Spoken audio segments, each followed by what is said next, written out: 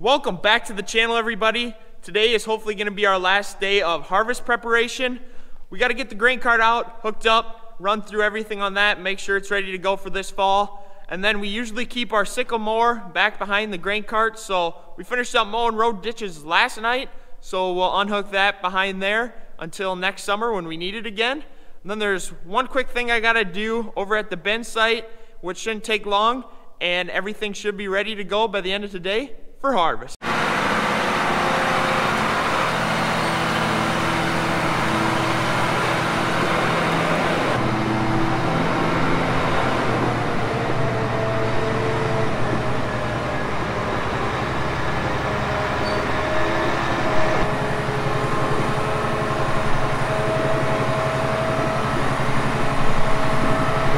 Got the tractor, our 8R340, hooked up to the grain cart. These two are going to be together all fall.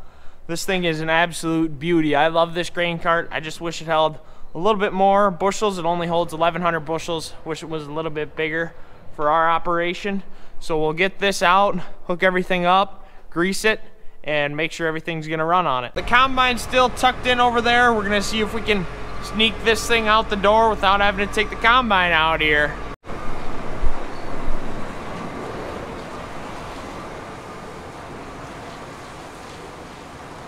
Figure we got the room in the shop, we might as well bring the grain cart in. That way we can work on it inside here. To get the grain cart set up to the tractor, I gotta hook up all of the hydraulics and electrical connections. So I took pictures of everything of how I had it set up last fall. So now I just gotta match the colors to the hydraulic outlets and run the hoses, and hopefully everything should work same as last year.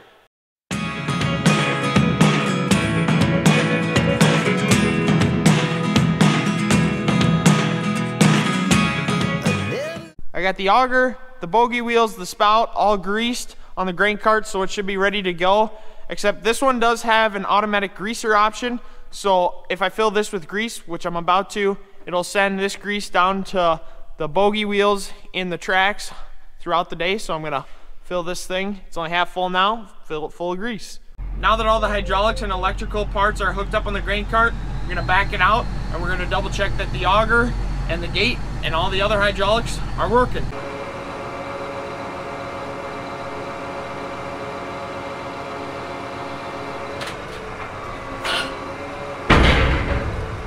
Just wanted to come to the other side here, double check that my scale readout that I put on the side of the grain cart is working, and it looks like it is. I just got to zero the scale in there, put that on there for the combine operator so he knows how many pounds are on the wagon.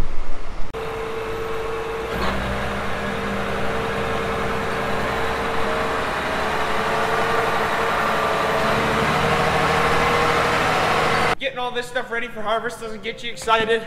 I don't know it will, because I sure am getting antsy to start driving some of this equipment we've been working on. Now that the grain cart's out of the way, we're gonna take this disc mower here that Dad washed up this morning, and we're gonna hopefully park that in the back of the shed here. Usually it takes us a while to figure out how to get the 3-point down all the way, so let's see how long it takes us this year.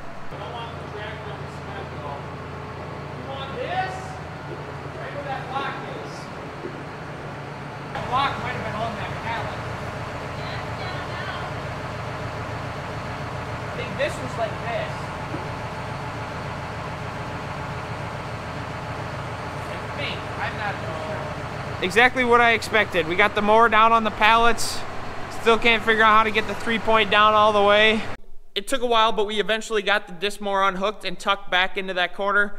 Then I parked the 8285R in front of it. We'll use this tractor this fall to haul some wagons, and if it ever starts raining, we might end up using it to pull a semi or two out of the field. I almost forgot that I still got to grease our Case 875 deep ripper. I was cutting through this shed and realized that I still have to grease it. So this will run behind all of our corn stalk ground. It will be pulled by our 9620R, and I really do like this red tillage tool. It's got a nice basket on the back that breaks up a lot of the corn stalks. Unfortunately, with how dry it's been, this thing's gonna pull really, really hard again because the ground's gonna be really firm. But I'm gonna check over everything on this. That way, it'll be ready to go.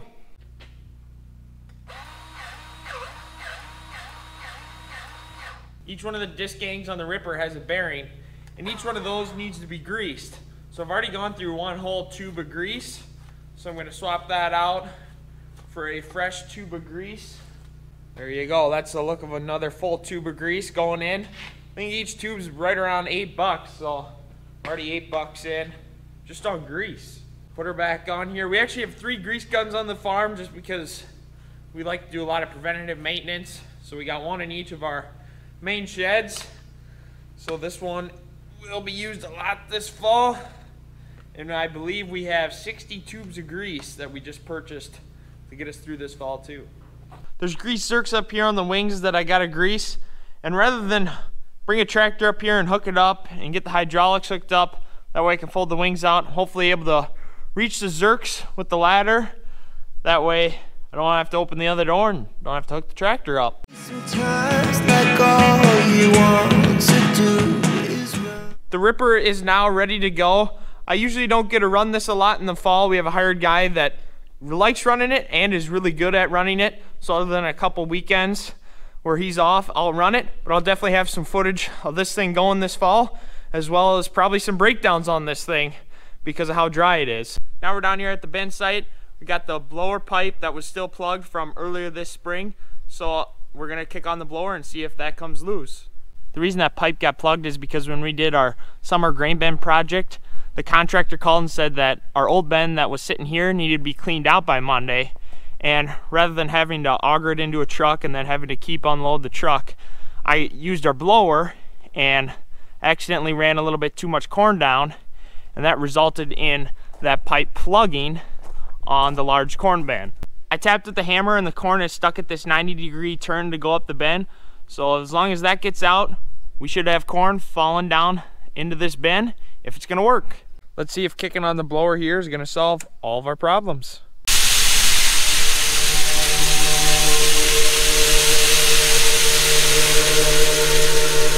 That right there is a sight I like to see, and a huge sigh of relief that the corn came in the bin, because that means our pipe is unplugged. Thankfully that worked. It was only a 10 to 20 minute job. Just kicked on the blower and that was enough pressure going through those tubes to force out that little bit of corn that was in there. So those are all ready to go for this fall. Now I came to our blower shed, which houses our blower and our unload for our dry bin, which takes all the corn out of our dry bin, out of this unload, and then like I was just doing, it forces it through those pipes outside. And I noticed that this pulley here doesn't run true. I'll run it here so you guys can see. We're obviously not gonna run it like that all fall because the unload auger will chew through the tube.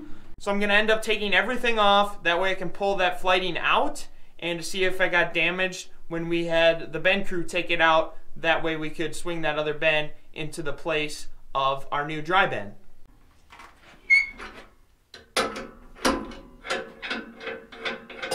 The only way for us to get the flighting out of the unload and out of the bin is Dad drilled a hole in here a couple years ago and replaced the flighting, so we're gonna end up taking that piece out and then some of the steel outside, and we'll hopefully slide it right through this little hole. That way we can expect the flighting.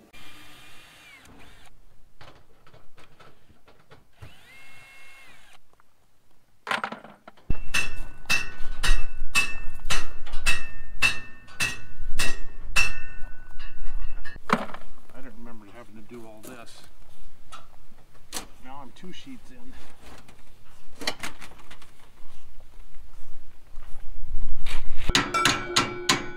Go on the bottom. Go on the bottom.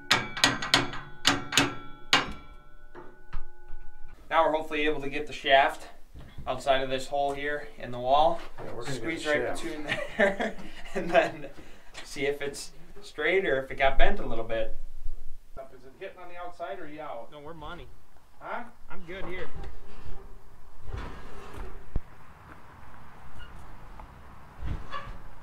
Doesn't seem like it's straight.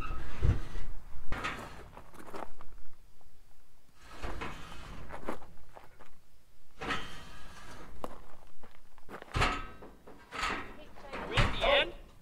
You gotta wait a little bit. Let me kind of push it out to you. Oh! I'm gonna have to redo the whole wall here. Now. Hear me out. Hear me out. This here's the flighting that we believe might be bent. So we'll have that checked over to make sure it's not bent. Otherwise it could be the transition from where the bend and the air lock might not be completely level across. So that might be causing a little bit of friction between this flighting and the pipe as well. So we're gonna have to keep inspecting, see what our problem is. What we're noticing on the flighting here is these little chinks, as you can see there, and that might be what's catching on the unload and making quite a rattling sound. So we're gonna mark them all. Did you mark this one? Yep. And the bearing did actually go out on the unload to the blower here. The bend crew caught that, so we replaced that. But now if I were guessing, we're also gonna have this flighting serviced. That way it'll run smooth and won't end up ruining the tube inside the bend. Pretty much what I expected. I was hoping to get the grain site checked over and everything ready to go today. And it should only took 20 minutes. But now here I am, gonna get this trailer ready to get that flighting brought in.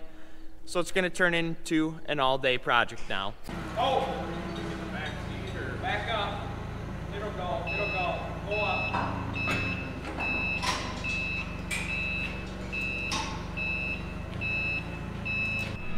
If all the things you never show,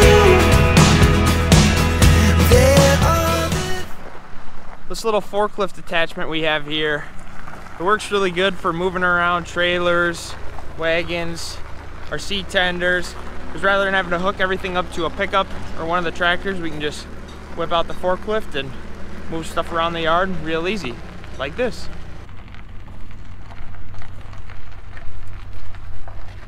Oh, 2 inches to the north.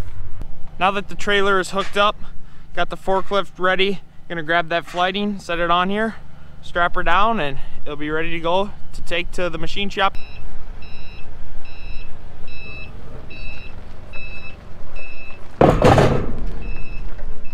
I got the flighting strapped onto the trailer. Figure I'll show you guys how I check to make sure my straps are strong enough. Give a 1-2 pull test. Yep, those will hold. I'll bring this there in the morning and see what they think of those little chinks I saw in the flighting, and double check that shaft at the end to make sure that's straightened out. Slight change of plans. I called the machine shop to ask them what time to drop that flighting off in the morning, and they said to drop it off tonight rather than tomorrow morning. So I ran that over there, and they thought it was wore down up to 1/4 inch in some of those chink marks that I showed you, and it was bent a little bit near the end of the flighting. So their recommendation was just to replace the whole flighting. Unfortunately, they won't have time for 2 weeks to make a new flighting. So I guess hopefully we're not in the field in the next 2 weeks. Otherwise, we're gonna be in quite the bind here. Getting that auger rebuilt is now the final thing on my to-do list before harvest comes. So I'll have to hook this trailer back up in 2 weeks to go pick that up and put that back together. Otherwise, we're sitting really good. Harvest should be here in the next 10 days. So hopefully we can get that auger back a little bit sooner. But that's gonna be it for today's video. Thanks so much everyone for watching, and we'll see ya in the next one.